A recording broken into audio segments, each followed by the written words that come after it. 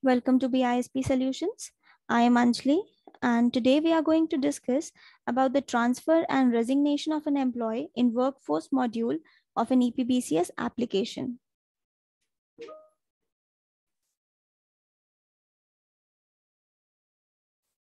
So I have this Excel view for Manage Employees tab, in which I have all the employees here, and I am going to perform the process of transfer for Starcrop and for resignation, Yep Carla. So let's discuss the first case for transfer. So for Starcrop, we need to provide the details for transfer, from which entity we want to transfer this employee and to which entity we want the employee to get transferred. So current entity is Finance US and the target entity is Operations US. In the month of October, I want this employee to get transferred. So let's go to our application and see how the process is done. I'm going to click on Workforce. Then I'll go to Compensation Planning. I'll click on Manage Employees tab. And for Starcrop, I'll right click here. I'll click on Transfer Employees and then I'll click on Transfer. And after providing all the details here, I'll click on Launch. I've already done this process for Starcrop. So as you can see here,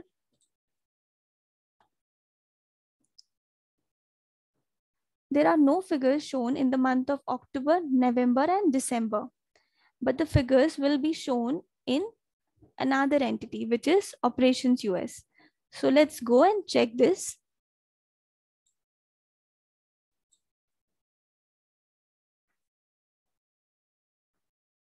See, we have figures in the month of October, November, and December for this particular employee and for the particular job. I have also the smart view for this.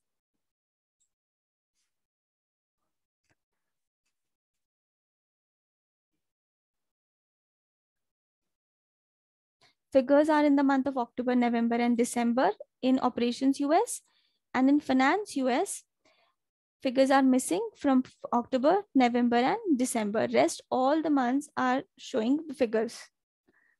All right. So let's discuss the second case.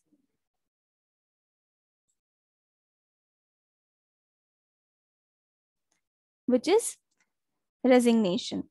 In this, I have given the month August and given the FY year, financial year as FY22 and action as resigned.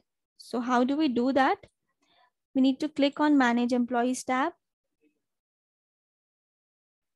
Okay. So we'll select the correct entity first. Ours is Finance US. Click on OK. And we can see all the employees here. So for resignation, I need to right click here and then I'll click on Plan Departure. In this, I'm going to select the month for resignation, the year, and for actions, I have selected resigned and then I've clicked on launched.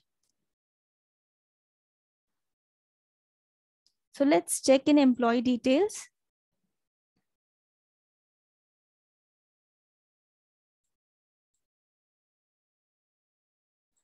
See, I performed this in the month of August.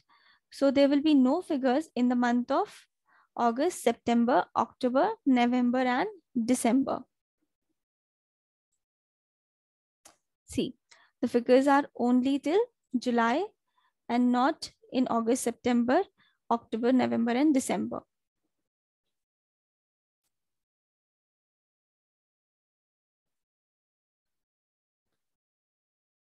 I've also opened this in Smart View. Let's check that.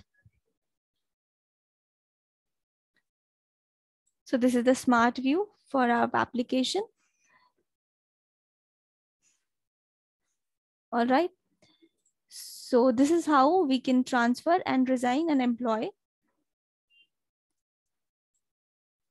So that's all for today. Thank you and have a great day.